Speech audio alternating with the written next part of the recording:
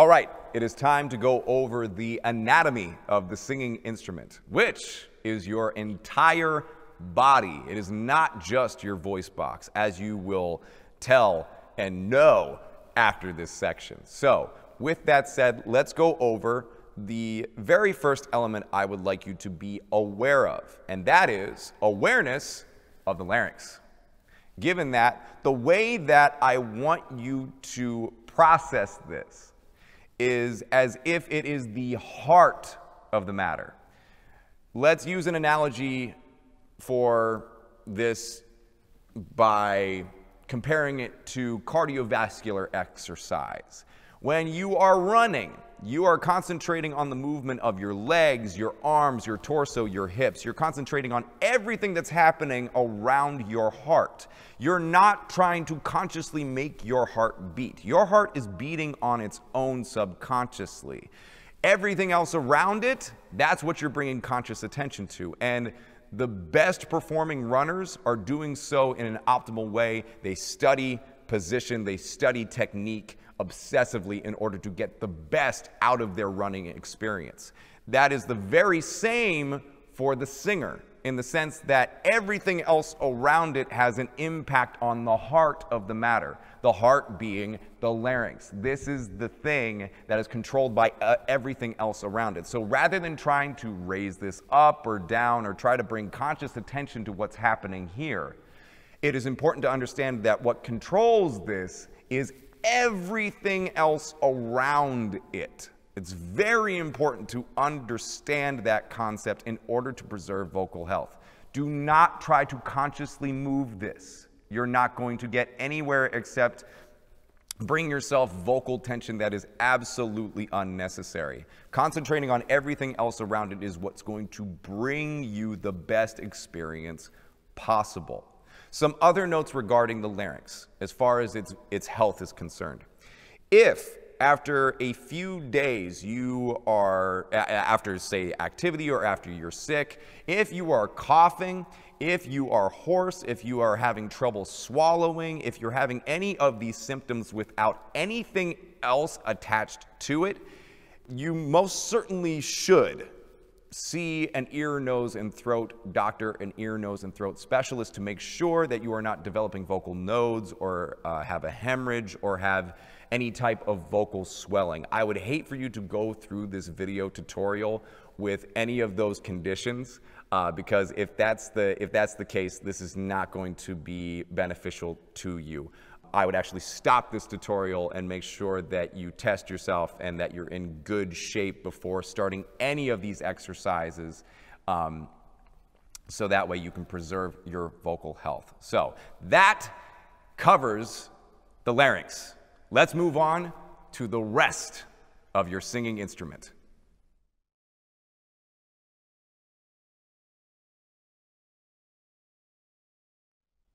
All right, so it is time to go over all the elements of your instrument, which, by the way, is not just your voice box. It is your entire body.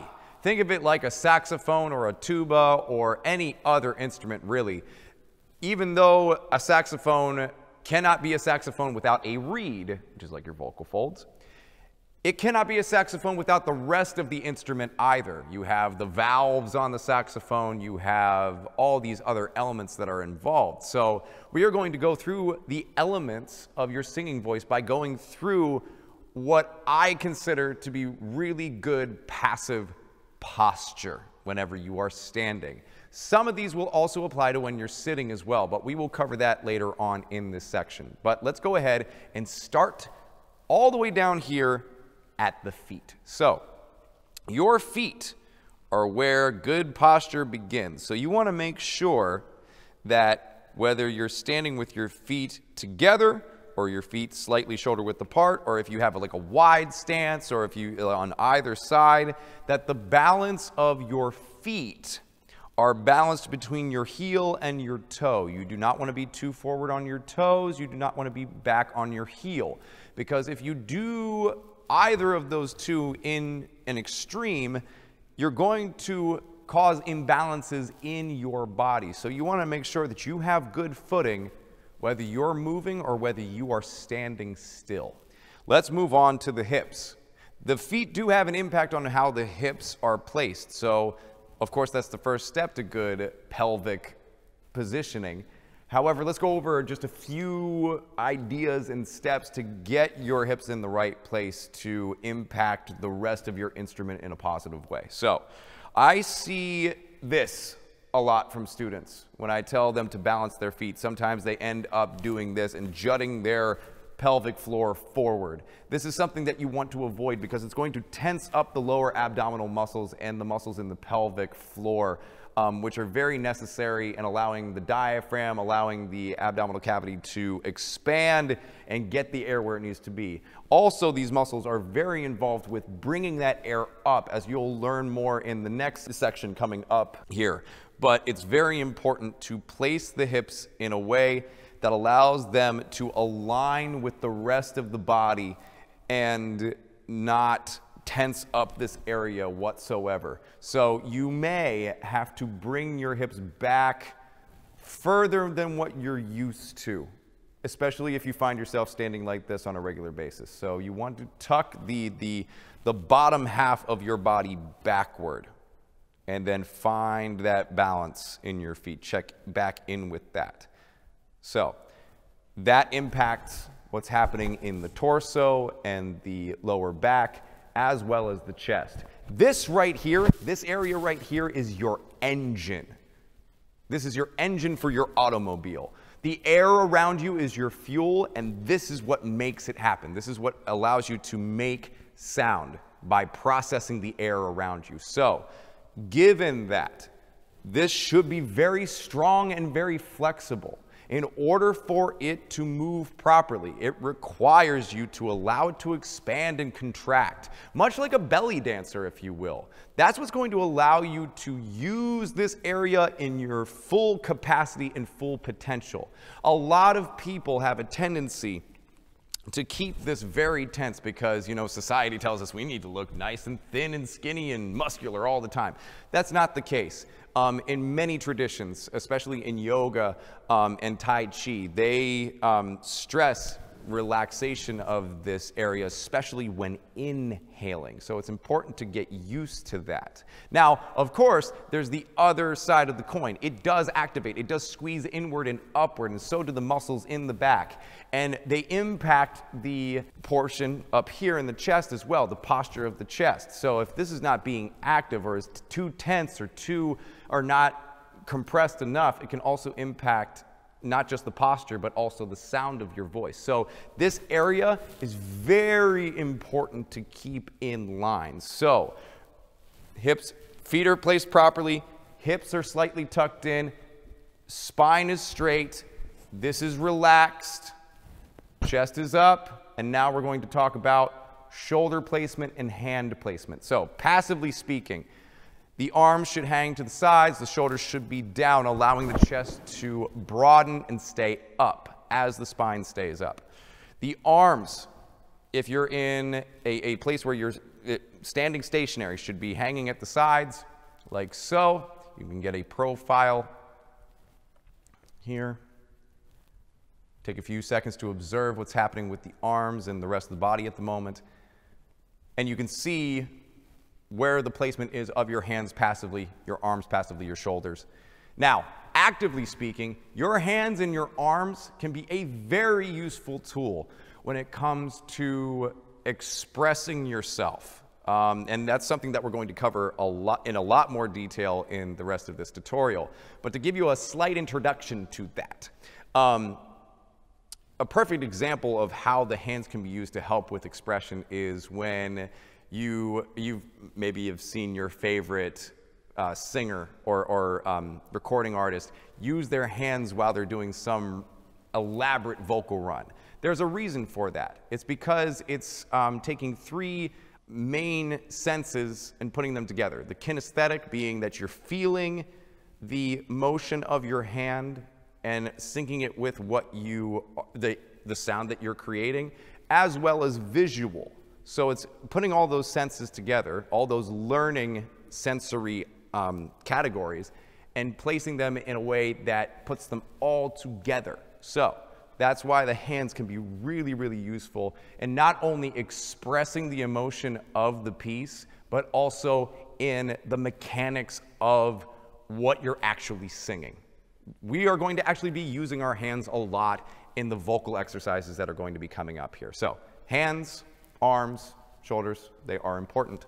Okay, so let's go into further detail about the chest and how it impacts the neck posture and the head posture. So you want to make sure, as I said before, that the chest is broad, but that it's not sticking out forcefully. You don't want to think soldier. You want to think more royal, royalty. It's relaxed yet dominant. It is not tense, which directly impacts the posture of your neck and your head. There are some optimal places that you can put the neck and the head in order to align your respiratory system properly to get to where it needs to go. So let's talk about that. So chest is broad, neck is straight, and head is placed over the larynx.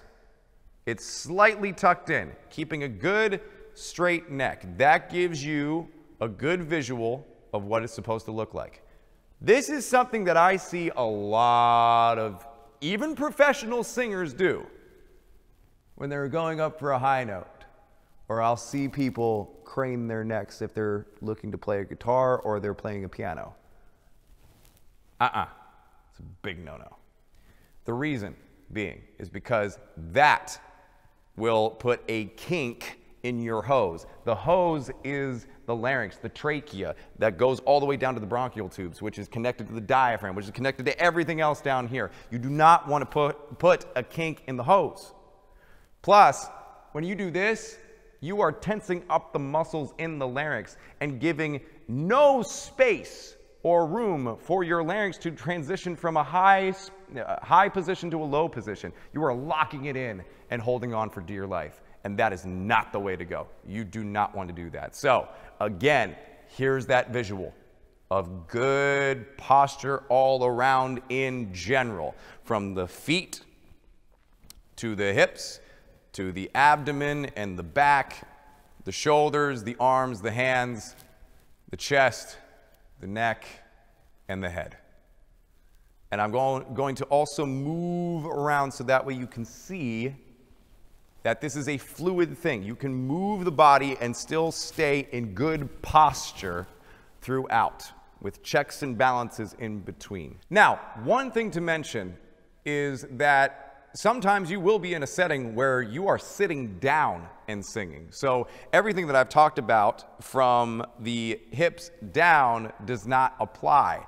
Sometimes we cannot get good footing because, of course, we are sitting down, or you may not have the ability to stand. It's all dependent on your situation. So the thing that I would tell you then is to take everything that we've talked about as far as the posture of the body and take it from the hips up. There's actually two bones at the bottom of your hips that you can depend upon as tiny little legs. So you can use those to balance your body if you are sitting down, and take the same techniques and guidelines that we just went over and apply it from the hips up. Everything else applies. So hopefully that clears things up if you're wondering how to keep good posture while you're sitting down. So now that you have a basic understanding of what good posture is while singing and in general, let's go ahead and talk about the face. Okay, so we have covered good posture while you're standing. We have covered the many elements of the singing voice. As you can see, even at this point, it is much more than just a voice box. There is so much more involved with your instrument. And there's even more to consider in your face. So we're going to go over all of the parts of that in this section, starting with the jaw. The jaw is a very interesting piece of the puzzle because sometimes it can get in the way if it's not being used optimally. So let's go ahead and talk about the jaw's optimal movement. And we might cover something that you've never thought of before as far as your jaw movement is concerned. So we're going to do a small exercise to build awareness of that. What I'd like you to do is place your 2 fingers next to your ears and along the hinge joint of your jaw. They are called your mandibles. And I want you to open your jaw as wide as you can, as long as it's comfortable. So go ahead and do that. What you will probably notice is that your mandibles hinge. Your jaw hinges like a door and doesn't just go down, it goes back. It actually melts into the larynx. And for those of you who are afraid that your jawbone is going to hit your voice box or Adam's apple, I want you to also notice something else. Take your thumb, place it right here in the middle of your chin. You'll notice that there's a soft spot right there. That is not bone. That's the bottom of your tongue muscle. So your jaw, just like a cobra or a saber-toothed tiger, is designed to go not just down, but back. That is a huge piece of amplification and resonance, and something that you should consider in your practice is the natural movement of your jaw. So now let's move on to the next part, which is tongue position. Now, this is a very subjective piece of material because depending on what you want to accomplish with your sound will depend upon the placement of your tongue. Now, for most singers, they want to get the clearest, most balanced, and well-compressed sound that they possibly can. So with that said, let's just assume that that's what we're aiming for in this situation.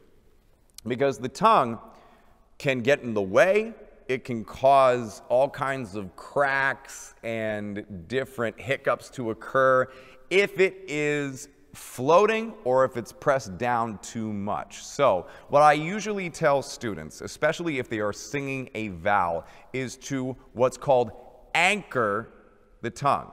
Now, I want to be very clear about what I mean here. I do not mean suppressing the tongue completely to make it sound like, ah. I don't want you to sound like a frog that we're probably all familiar with. But I also don't want you to let it float and get that sound to occur. This is a situation where you get the best of both worlds. You should anchor the tip of the tongue behind the bottom teeth and along the gum line, and let the back of the tongue naturally float. Now, this doesn't mean let it stick here as you speak the entire time. That's not the case. This is only on elongated vowels and on certain phrases where you can get away with that. You obviously have to move your tongue when it comes to the consonants and to be able to discern between words and phrases. But when you are on a long vowel like ah, something of that nature, anchoring the tip of the tongue towards that part of the body is very beneficial in getting the most out of the resonance of your voice. So let's move on to the next section, which is the lips and the teeth. These are very important pieces of the puzzle in the sense that you want to move the lips upward most of the time, especially if you're hitting things in a high chest voice, because the teeth, they act as resonators. They help amplify the sound of your voice without having to go into excess effort to do so. Because this right here, that's soft tissue, so that's going to mute the sound of your voice. For example, so that was somewhat muted. You could still hear what I was doing, but I'm now going to lift the lips. Slightly clearer, slightly more brightness, more amplification, without pushing any more than I did the first time that I demonstrated that example. So, teeth, lips, movement of this area is very important, along with everything else that we've covered so far. Now, let's move on and you can look in your packet as I am as well, to the mask muscles. So we're referring to the cheeks, the muscles around the eyes, the eyebrows, this area right here. This network, relatively speaking, is massive, and it has a huge role to play in expression of your tone.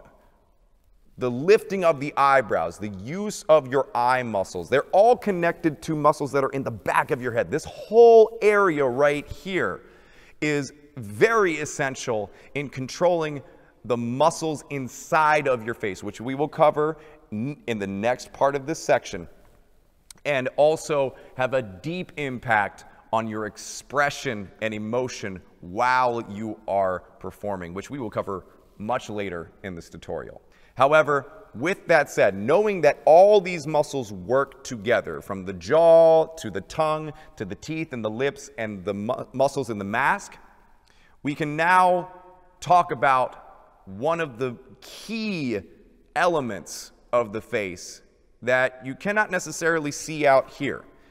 We're talking about the roof of your mouth, which includes the hard palate and the soft palate. The soft palate is a major key to resonance and clarity in the voice. Without it, all of us would sound like this. We would all start speaking from the nose, and all this energy would go up into here. The soft palate keeps food from entering your nose. It keeps, it's actually responsible for the sound that you make if you snore. That's your soft palate hitting the back of your mouth and flapping against it. And for those of you who are metal screamers, which we won't be getting a lot into in this tutorial, what I like to tell screamers is that you should think of screaming as snoring in reverse, because the soft palate is like a sail on a sailboat or a flag in the wind. The way that you position the soft palate based upon your posture will determine how it interprets the sound pressure that's coming from the rest of your body, and will discern the tone as you amplify it into your resonant spaces in the head and into the room. It acts as a resonant head. It's a lot like a snare drum as well, if you think of it that way. If there was a snare drum that was turned upside down, you would be hitting it with the air that you're producing from down below.